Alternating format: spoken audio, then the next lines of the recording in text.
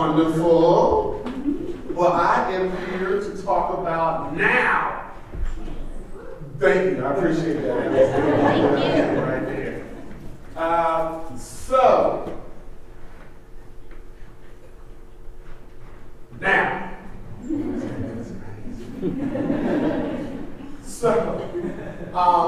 I am an artist, right? And I didn't expect to be an artist, but it works because it is one of the only places where the way that this mind works makes sense. One of the funny things is, as a teenager, which is where many of us who write kind of find our desire for poetry, it is a perfect outlet for teen angst, especially for when you're crushing on someone and they don't recognize you or know you. And so I had a friend, and of course I used to always be like, hook me up. Homegirl cute, don't you introduce me. And she would be like, no, you think too much. You're way too mental for my friends. And I was like, I feel like there's supposed to be a compliment in there somewhere, but this really isn't helpful right now. And so when you think and get lost in your own mind the way that I do, you hope that you can find a place where it all makes sense. And I found that in art. And so, in that, what that provides me is the opportunity to engage with a number of people. One of my most joyous and wonderful things is to do workshops. Now, there's an activity that I do when I'm doing workshops that I love to do, and it is called the I Am activity, right? Now, this activity involves a series of questions, 5 questions that I ask, and I tell the participants to only write the answers down to the questions. Now, there's only a few rules to this activity. One is that the answers have to be statements, can't be a list. 2, they can't answer any question the same way more than once. Okay? They can't answer any question the same way more than once. And 3, they can interpret the questions however they choose. Right? So, what I want you to do is I'm going to tell you what the questions are, and I want you to just take a moment to think about what your answers to these questions might possibly be. Okay? Here's the question. Here's the question. The first question is, what are two people who have influenced you and made you into the person that you are? 2 people. Second question is, what are 2 places that have had a great influence on who you are? 2 places. Third question is, what are 2 things that matter to you? What are 2 things that matter to you? Fourth question is, what are 3 things that you stand for or believe in? The 3 things that you stand for or believe in.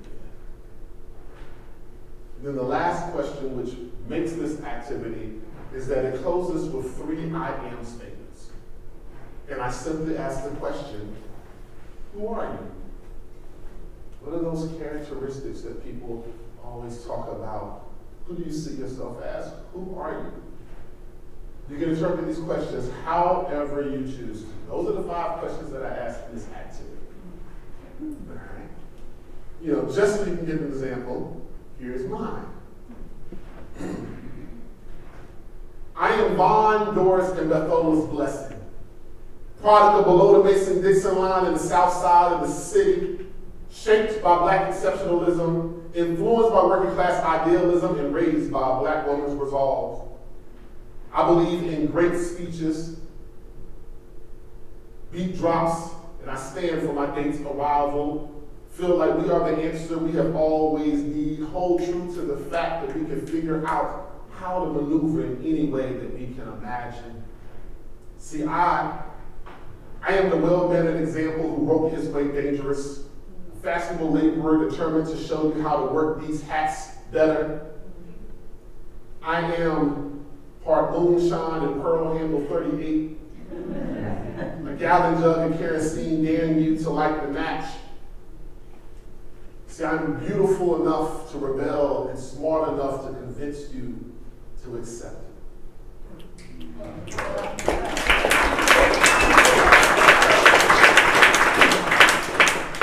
So I call this activity a declaration of self. And what I tell them is that in this activity, one of the things that it does is it says that you get to introduce yourself to me in your own words, in your own verse, in your own voice, and on your own terms. Right? The other thing about this is I say that when this is over, I know who you truly are. So it doesn't matter what anyone else says, what the world says, or however, whatever situation I see you in, I know because you told me exactly who you are. Now, the other part about this, because you might be wondering, what does this have to do with the concept of now? So here's the other thing about it. The other thing about this is that with this activity, it says, I am this. But I told them that it is a part of a continuum, that it can change and shape over time. The people who influence you may shift as you grow to know more people. The places that influence you may change as you experience more places. The things may change as you interact with more things. What you stand for and believe in may shift, change, or deepen based on your experiences and the things that you're able to kind of come in contact with. And who you are is an ever-evolving process. But you get to say what it is whenever you say it, and when you say it, it is that. And so on this continuum, what it says to me is that in this moment, in this now I am, but because I am, I will be. And that is the power in that activity. And that's why this is important to me in talking about now. Because what it does is it talks about the fact that I am now, but I will also be. Now, this kid right here, you should have known there was going to be a cute kid picture in this speech. Come on now. Come on now. This kid had no idea about anything that I am doing right now. He did not imagine this. He did not dream of this. He did not envision this. This kid right here was special. Oh my goodness. This kid right here was a bundle of energy, mischief, curiosity, and rambunctiousness. He had a short attention span, was all over the place. I say he got lucky because he was tested instead of given medication. And moved into advanced classes around here, AG classes, magnet, gifted, and talented. Otherwise, he could have been given a whole other solution for being a kid who always finished his work fast and talked to everyone around him. But this kid liked to read Agatha Christie, Sir Arthur Conan Doyle, and L. Ron Hubbard. Mission Earth, not Dianetics. Don't do that. I was not that strange of a kid. Okay? Not 10 years old, down to Scientology. Don't do that. This kid had an overactive imagination. And beautifully enough, my mother and my family, my mother's the oldest of her siblings, and she had me when she was 16. They did not understand me enough to let me be. Which means they did not stop me from imagining it. They were like, he's occupied, we don't know what he's doing over there. This kid made his own toys. This kid made up games and played them by himself. Like, this kid got lost in his head. He didn't know what that was going to mean for the future. All right? They never expected that it would turn out like it did. But what happened is that he found a community. A community is so important, y'all. Here's what happened in that community. He was given an opportunity. There were folks who saw his potential, saw his talent, saw his passion, saw his desire to learn more, and said, let's feed that. Let's give him things to do. Let's offer him things. And I was, I had my Jim Carrey moment where I just said yes to things. I figured it out along the way, but I said yes. I took the opportunity and jumped in. And there's a thing that I believe. I believe that you try to leave every experience with both a memory and a memento. Right? You want to leave with an eye, something that reminds you of the experience, but also something that you took away from it and gained. Right? When I was younger, it was how I maneuvered through the world trying to make my way. I would work a job. When I got done with what I was doing, because same thing as a kid, I got done before everybody else. I'd ask, what else can I do? And then next thing you know, I'm applying for another job to say I know how to do the things that really wasn't in my job description, but y'all let me figure out how to do. And then I got another job with more money. That's how I did. Right? Because I love every experience. I'm going to leave with a memory and a memento. Here's the thing about that. What I learned was is that if I'm present, then everything that's going on in that moment and everything that is shaping me right then is preparing me for what's next. And I don't have to worry about what's next because my now will help make sure that I'm equipped for my next. And if my next shift is because my now shifted it, and whatever it shifted it to is going to be okay. Right? I am, so I will be. Right? Now, one of the things about that is this clock that oh my God, we get so caught up in this clock. Right? It's 9 to 5 hours in a day, it's only so much time. We can't waste any time. There's this ticking clock that we love to fall in love with, and it gives us a scarcity mindset, y'all. Right? We're always worrying about it running out. And so we're always thinking ahead to try to be concerned about when the time is gone. We never leave ourselves enough time to enjoy the time while we have it. If we know it's going to go away, then why not spend our energy embracing it while we have it? See, here's the thing. We understand time, but the burden of inevitability will rob you of the chance to really, really dig into the possible.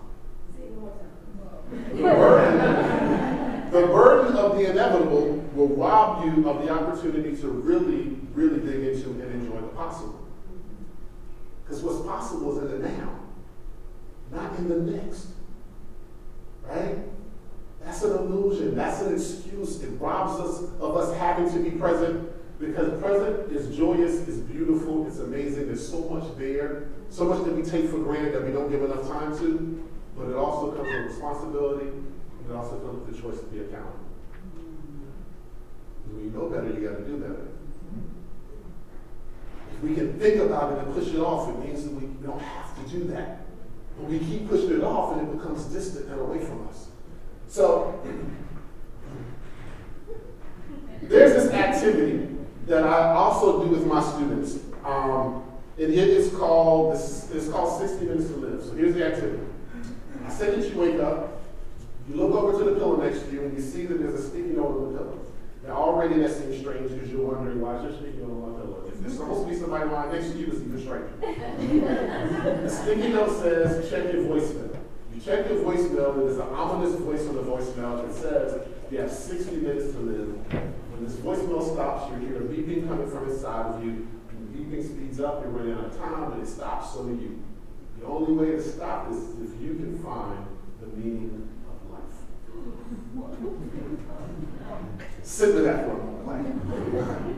And you can imagine that exhale, that collective exhale, is exactly what happens when I say, all right now, go. Tell me what happens next. And I'll let folks go, write, talk, discuss. It is one of the most beautiful things I have ever seen. All of this reconciling, doesn't matter what age, all this reconciling with broken relationships with whoever matters to you, and religion and faith and beauty and looking at the world. Some people rob banks and do all kinds of things.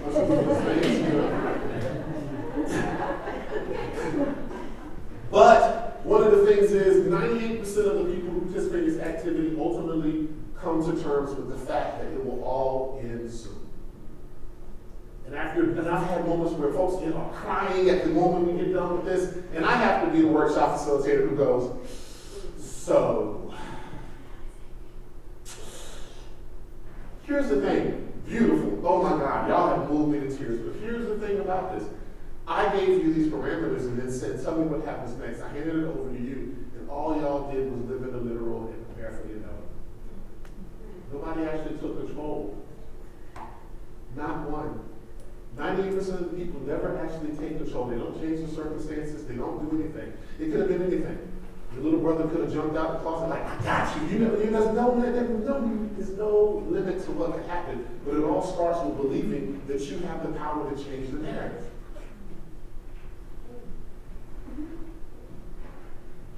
That's what I mean about the now. The now says, I have power over this moment. And if I have power over this moment, then I have a hand in shaping my tomorrow. Right? Here's the thing. We work for these organizations that we talk about vision and mission, right? Our vision is what we want to achieve and what it looks like when we get there. Our mission, the steps that we're going to take, is a part of our purpose. We always talk about being mission aligned, right?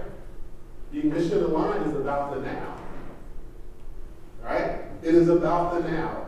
If you're in the now and you are mission aligned and you are doing the work that will take you in the direction that you want to go, right? And if you do that well enough, you will achieve that vision.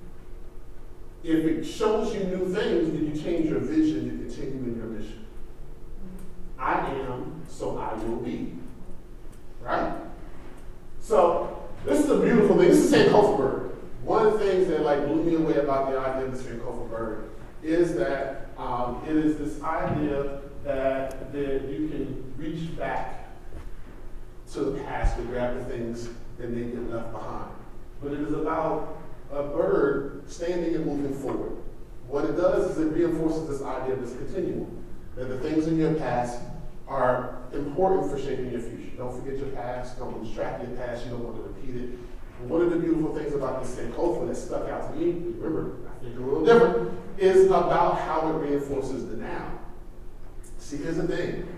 Your past is a foundational understanding. Your future is an idea, is a theory. Now is your practical application. It is built on your past. It is about understanding what will be your future. Your now is where everything that matters rests. If you're in it and you embrace it, and you celebrate it, and you allow yourself it, and you tell yourself that you deserve it, then it will continue to define your future. And that was the thing that was powerful for me. So, in thinking about all this,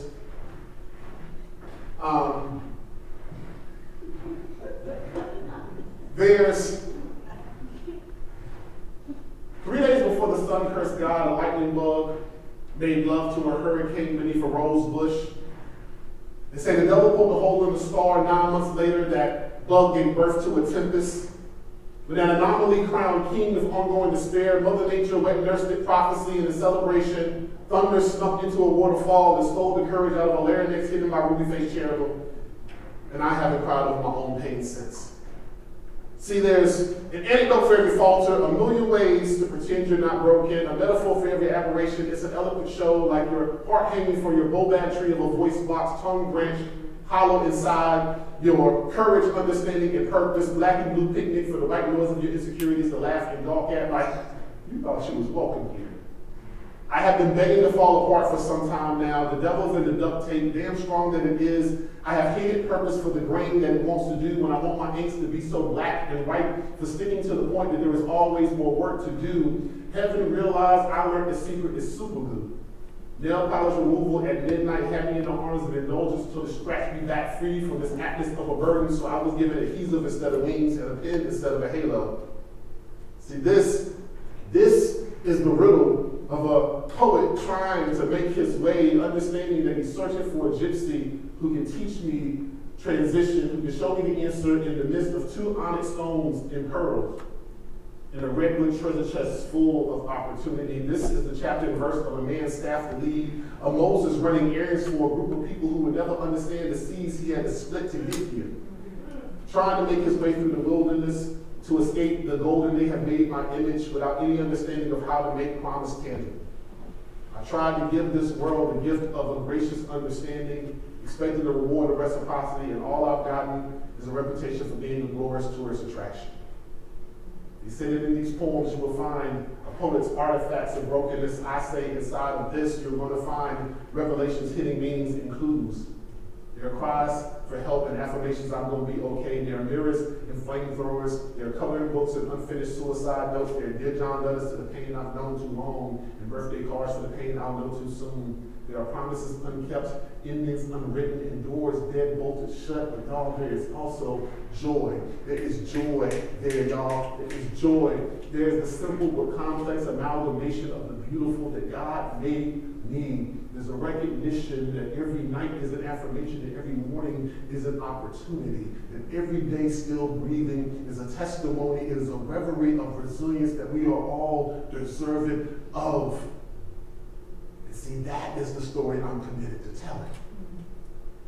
See, the thing about this is that we should never overlook the now. Because our joy, our happiness, our understandings, our discoveries are in the now. I am process oriented because I know that dreams are not motivation, they're destination. And if we order our steps toward them, that either we will achieve those dreams or we will discover a new one. The now is the moment where everything happens, right? Trust ourselves. Our past is there.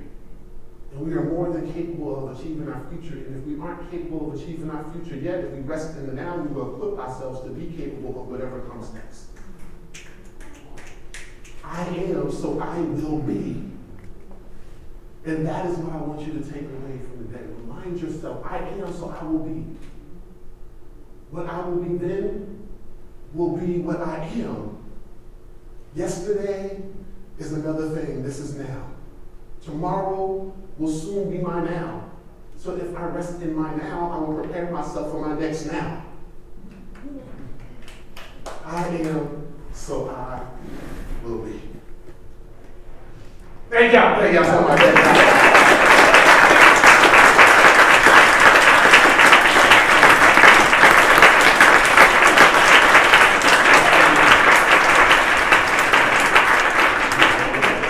So feel free, you can follow me, add me, reach out to me.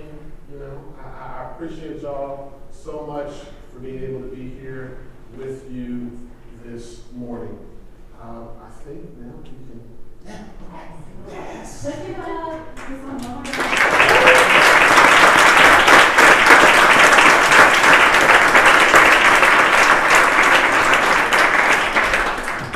All right, so now is kind of the best part. We get the Q&A with this on. We got our first one. So you can just stand up and project. Let's start. Okay, so I don't like shoes a lot, right? So like you said mementos, right? I'm curious if ever your mementos look like your shoes, and if so, which ones? Good question. That's a really good question because so I do have a thing about shoes. Partly because my mom's 5'4". I passed her in middle school. I've been tall. I've been the tallest person in the room. I'm light skinned. Like this thing about sticking out, which was very hard for me. I'm a very private and shy person who chose to live a very public life. I don't understand. But trying to figure out how to clothe myself was difficult because the style I could control shoes. And it became part of an expression. One two things that you'll always see is you'll see socks and shoes and you'll see a backpack. Those are the things that I can always have control over, and those will be to see who I truly am.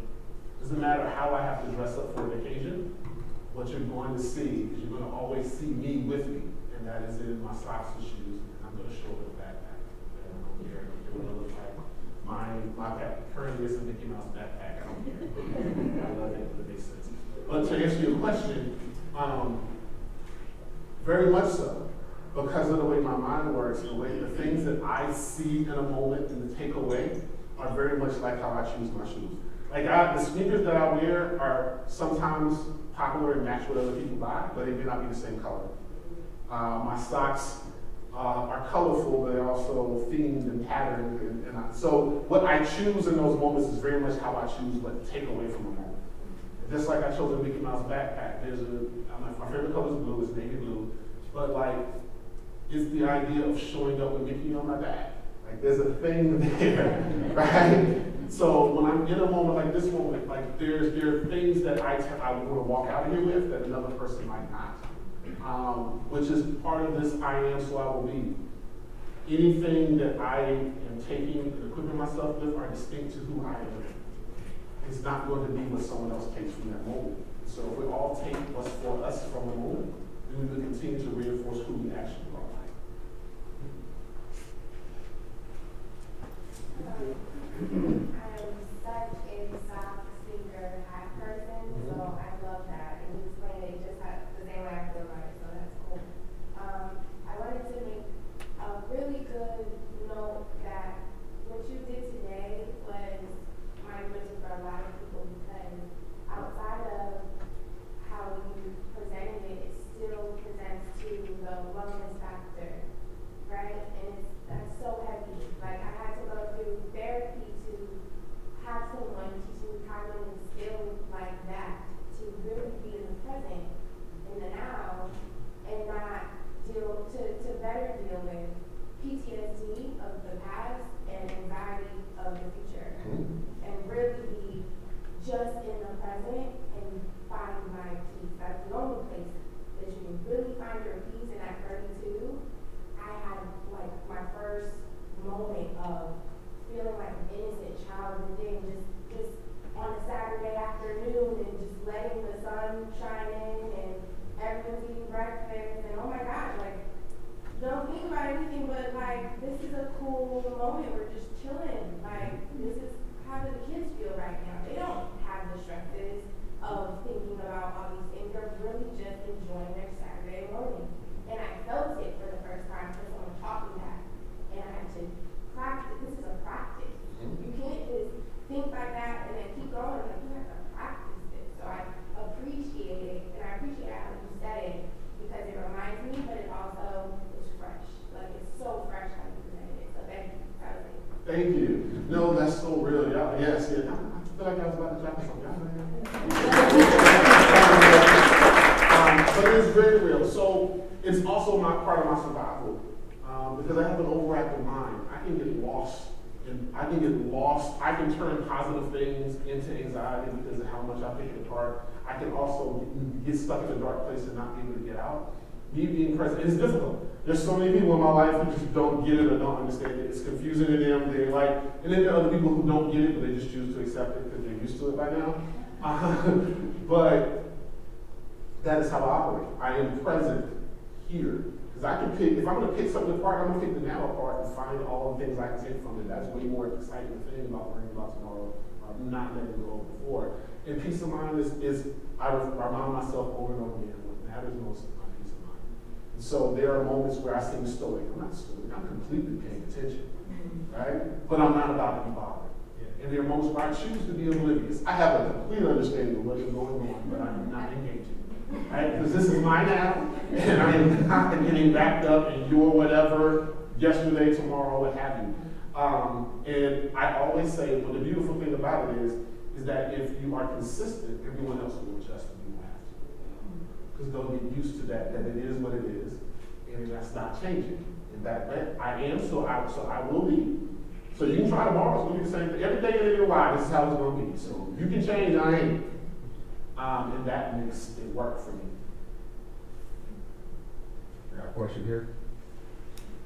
Yeah, thank you for doing this. The last time I heard you was a few years ago when you spoke about Ninth Wonder, and that was a very impactful thing. And I've been following you ever since, so it's good to hear it, continue for you and your evolution. But with that, when you're talking about defining your I am, it's a clear thing that when you speak, and I appreciate for what you're saying, for the sake of what you're saying, it has to make sense. Like you define your I am and then you move on.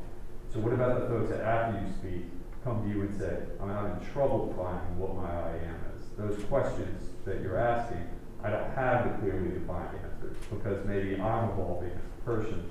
Where does that intersect with the evolution of yourself defining that I am? And if somebody is mixed up at that time, what words do you have for you from your experience of helping them deal with that? Great question. Part of it is recognizing that it is an uncomfortable journey. So that's the first thing. And it's so funny because we always talk about disruption and discomfort being a reminder that you're making the right decision and moving in the right way. But we seem to be able to embrace that conversation when we're talking about someone else or when things are further from us personally. But it still holds true. So the first thing is that it's an uncomfortable thing. The reason why I say that is because it is a journey. So the questions are there. So it's like a math teacher who said, you got the answer, but where's the work? So it's still wrong. And we all got frustrated. Like, I don't want to write out all of it. I already figured out the answer. The answer is the answer. Like that's for me, part of this is separating myself from the answer. In recognizing that the work and the process towards an answer is where the value is. So, and that's the uncomfortable part, because if you don't have an answer to any one of those questions, you can worry about not having an answer, or you can embrace that not having an answer means that there's room for you to enjoy enjoy a journey towards figuring out what the answer would be. I choose that because that's where all the fun, exploration, that's where the beautiful discomfort all comes in. That's where my curiosity gets fed. It gives me more room and more breath to be and exist in the world, to say that not having an answer means there's room for me to figure it out. It also says that I get to decide where is the possible solution or answer or possible next thing. Do I need to have more conversations with the people around me? Are there things that I've said that I have not made time, experiences I haven't made time for? Now I have a reason to, because there's a purpose to why I'm making time for them. Where if I don't have a purpose, then I do what we all do, and say, I'll get to it later when I have more money. I don't have 3-4 days left to go anywhere. Like, we do these things where we rob ourselves of things.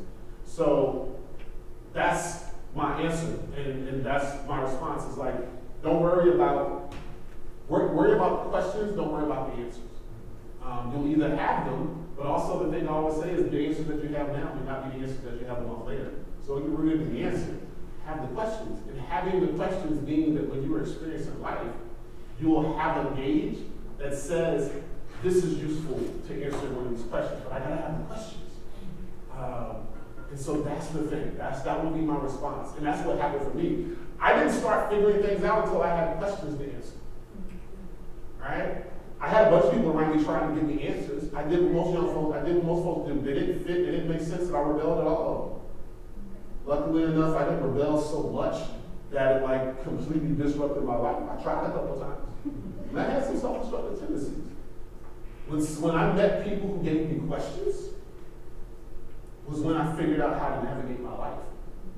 Because you give me the questions and let me figure out how to get to the answers, then I'm equipping myself for whatever is next.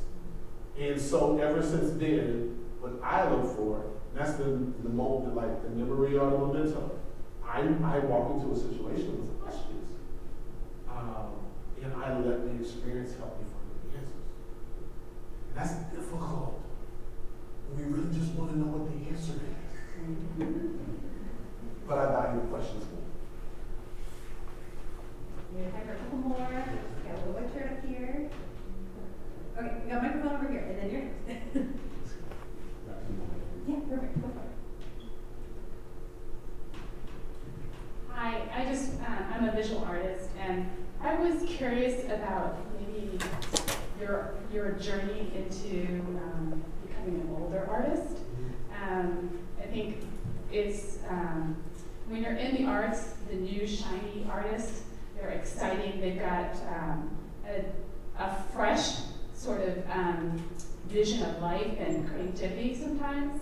And as I'm moving into middle age, that's my journey, and the now for me is embracing that is a good thing, but I'm still figuring out. And so I'm just curious how you approach that, not that you're middle age by any stretch of the imagination, but just I'd be curious to hear about your journey in this season of life.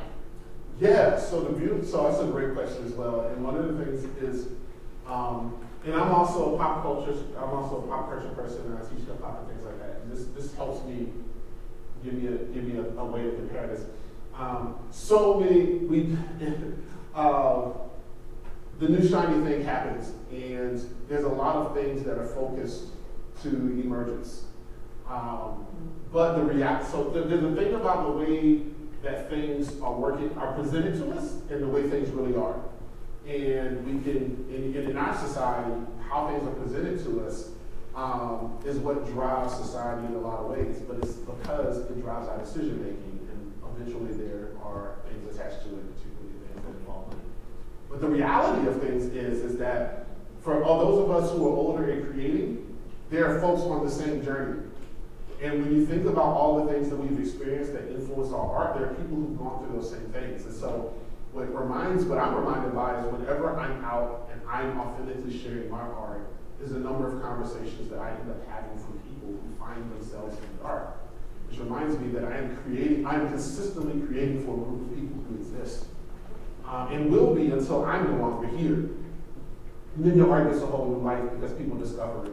And it's usually younger folks who discover it, find where they're going in it, and hold it and lift it up, and then it gets a whole new journey. But while we're on the journey, we're creating for people who are going on the journey with us. And honestly, if you look at the numbers, there's a humongous number of those folks waiting and consider. And also, much like all of us in this room, we're continuing to find ourselves.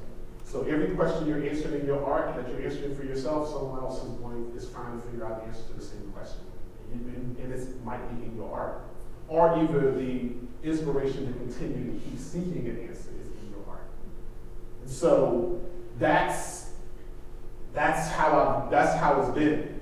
The other thing is, doing the workshops means I get to be in front of young people so that when I share my art, and there's always anxiety about, young people, just standing up here. But there's also a thing about they may not get all of it, but they get that there is something there, right? And that makes them curious. Because oftentimes they're way more curious than we are, and our curiosity is robbed of us as we move into adulthood. So they see a thing, and they want to know what's the thing in that I see. Tell me that, because I know it's going to mean something later. And it's just up to us to be present enough in our art to be able to then hear that question and answer it, but also recognize that if it's there, there's someone else like me who needs that. And so the art is now, it's tomorrow, and it's behind us. So you always are shiny new things.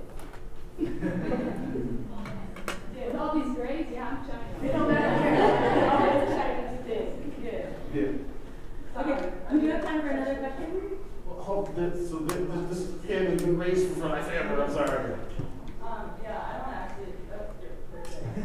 I'm gonna stay seated because standing up is not my favorite. So, I am in no way like pinning your curiosity or like you're being all over the place when you were younger to ADHD, but I resonated with it because I have a lot of ADHD that has gone unmanaged for a long time, and I've chosen recently to start managing it instead of medicating it, and I have the exact same past in terms of being all over the place and starting something and maybe starting something else immediately after.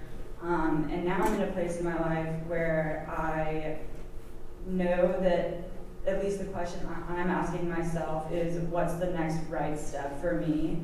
But because of the ADHD, because there's so much that I want to do, and also luckily and fortunately, there are opportunities that I can take and that I can seek out as well, I kind of freeze up instead of just diving into one thing. And I don't know if I'm asking myself the wrong question, or if you have ever experienced something like that where you don't know what is the right next step, or if you rely too much on your feelings, or if that makes sense, how do you pick one thing and go with that? And I know that currently, the way that you work, you don't just pick one thing, you do a lot of different things. And I feel that's the way I am. I just feel like I can't start being that way until I start one thing and then add on to it. So I'm just curious about your experience with that, and maybe how you dealt with overwhelm and just choosing the next step. The last thing you said is the key. So I have this conversation with other folks who are like me often about trying to not get caught going east and west, but try to continue to go north and south. We try to go north and south. Look south, go north. And not east and west. Because east and west looks like activity, but you're not moving. And we can get caught up in that because we want to be active, we want to feel like we're contributing, we want to feel like we're doing something useful and purposeful and productive. But this doesn't take us anywhere. The thing about it is that I do a lot of things, but the thing is that it's all tied together. I go in a direction, knowing that when this is too hard or too difficult and I need a break, the other things are there. I don't set them aside. I bring them with me. This is the direction for now. And ultimately, I will either finish this or get to a point where I need to move in a different direction. And these other things that I have interest in, believe in, love, pay attention to, are there for me to shift and pivot in another direction. And I carry the other things with me too. When I love poetry to death, but I'm not the everyday write poems person. Some days I want to do something else. Having those other things means that my sanity is maintained, because there are days when this poetry is beautiful and there's days when it's very difficult. I put that down on a rap play. Or I go work on a song. Or I go to an art gallery and imagine visual art. And it roots me back in being able to continue on this journey. Or I go sit in the evening and plan also one of the things about this is that if you do what I'm saying, and you leave with a memory and a memento, you're also giving yourself more tools, which means your brain says, more things I can do. What I tell myself is don't do more things, right? Keep embracing the things that I do, and the opportunity to use the things that I'm learning will bring themselves. So each one of the things will provide you an opportunity to feed these other things you can with. Or eventually what you'll do is you'll manifest opportunities to use multiple things at once. So I just carry it all. I show up wholly and authentically, and I hopefully and I see in this, I have this opportunity. How many of these things happen? 3? Cool. 1? Cool. 5? Great.